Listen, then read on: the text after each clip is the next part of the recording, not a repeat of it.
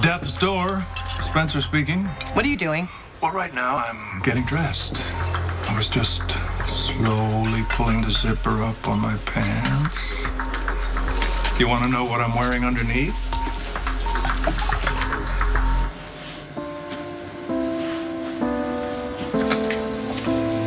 AJ? Hey, Mom, I didn't hear you. Are you okay? I've been better. Still thinking about what happened to Michael? I finished my homework, and I did my chores, Mom. Is there anything else you want to know? Go ahead, mock me. But I'm going to stay on top of your health issues whether you want me to or not. Yeah, I got that feeling already. Look, Luke, you may be willing to ignore your health issues, but I'm not going to jump on that bandwagon with you. Did you hear from the doctor? Did you get the test results back? Did they find out if there's something wrong with your liver? Well, apparently they're still searching for some dire disease that I may or may not have, because I haven't heard a word. Okay, just so we're clear about this does not fall into the category of your usual lies of convenience. This is not embezzling. This is not philandering. This is your health. You wouldn't lie to me about that, would you? What am I saying? Of course you would. Tracy, if I occasionally massage the truth, smooth things over, just to give you peace of mind, consider that an act of affection. If you are lying to me, I will find out.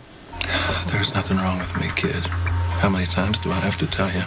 Call me when you get the test results back. Michael stopped by after you went to the hospital. We talked. Well, how's he doing? He's incredible. I mean, he goes through something that is absolutely unspeakable. And the kid comes by to make sure that I'm okay. That sounds like Michael. I know, and it's just that... It just makes it that much more horrible that he went to prison in the first place. I just remember being so shocked at that judge's sentence.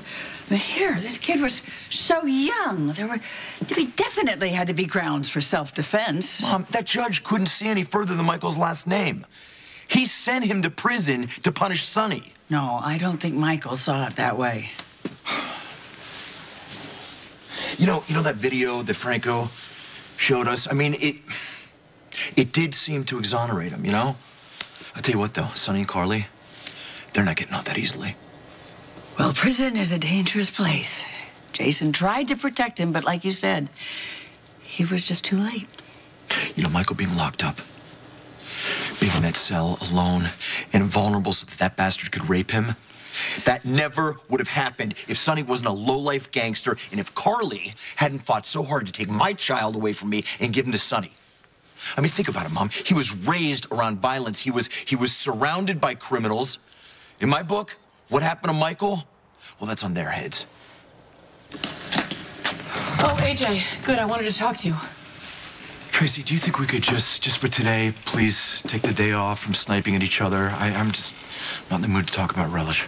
I don't want to talk about that, and I don't want to fight Monica. She told me what happened to Michael in prison. You what? Well, I was upset, AJ, and it great, you know, go ahead. You know, I'm sure you're going to find some really scathingly witty way to lord it over me that I was off hiding to try and save my ass while my son was being raped in prison. I just want to say I'm sorry. What? I have 2 sons of my own.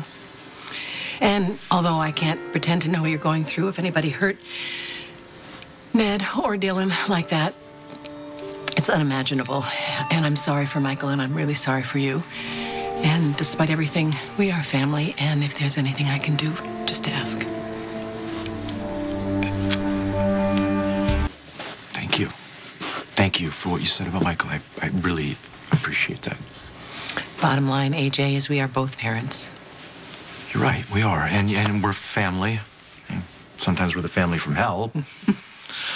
So did Mom tell you that Franco is still alive? Yes. And being alive, he is counted as one of Daddy's living grandchildren. Yeah, that little point wasn't lost on me either.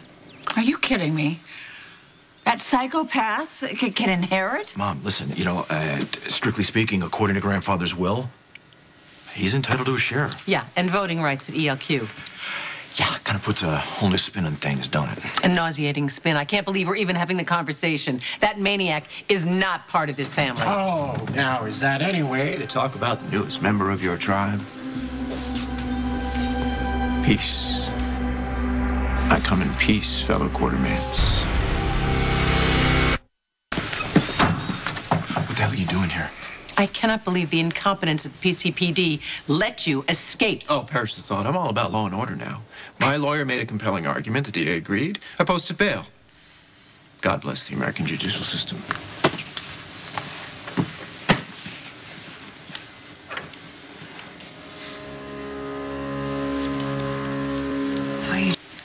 You must be my stepmother, Monica. So nice to meet you. You made bail. How? Well, I already mentioned, I have a great lawyer. I think you know her, actually. I think she represented you too, AJ. Diane Miller. A felon's best friend. She is fantastic. Let me tell you, she is very well put together. Hey, bro, you get that? It's a heartwarming story, I think. 3 brothers, separated by circumstances, and yet united by one common element. You, me, Jason, all represented by Diane Miller. I could just shoot that woman. Whoa, whoa, whoa, whoa, whoa, whoa, whoa. Auntie Tracy, please, mind what you say. No one's gonna be shooting anyone. Can't we all just get along? Why are you even here? And why do you even ask, brother? This is the family home. Su casa, you know, mi casa. Aw. Dear old dad. Alan, right? Oh, shame. I never even got to meet him. Get your hands off that. And grandfather. The patriarch. That means head of the family. The head of the family. Wow. Look at that face. I guess it's true. He was an inspiration. Luckily, he didn't live long enough to see you in this house. Not that you'll be staying. Monica, that's your cue. Get out of my house, Franco. Do you really want me to leave? Yes. I can help you. If I leave, I'll be taking my controlling shares of ELQ with me. So do you still want me to leave?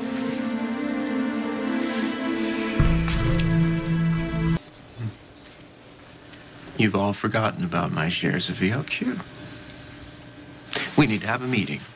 We need to have a family meeting and discuss the family business. Stepmother, may I please have a few moments with my auntie and my brother? Stepmother. I don't want to call you stepmother. Would it be okay with you if I call you Mummy? Don't you dare call me anything, and I'm not going anywhere. This is my house. Monica, just do it. What? Mom, please, just, we have to deal with him. Yeah. How can you ignore such a heartfelt, if not self-serving plea from your own son? Well, at least I won't have to look at your face anymore. I feel the same way, Mummy.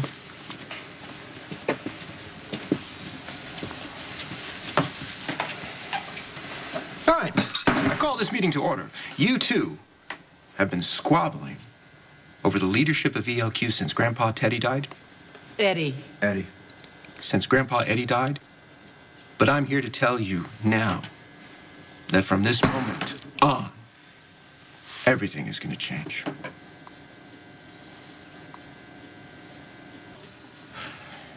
As one of Edward's living grandchildren, I'm entitled to shares of ELQ, which, when you think about it, is downright poetic. That was not my father's intention. I don't know. I think Edward would have liked me. You know, if nothing else, he would have respected my intellect, because let's face it, now that Jason's gone, I'm a lot smarter than some of the other grandchildren.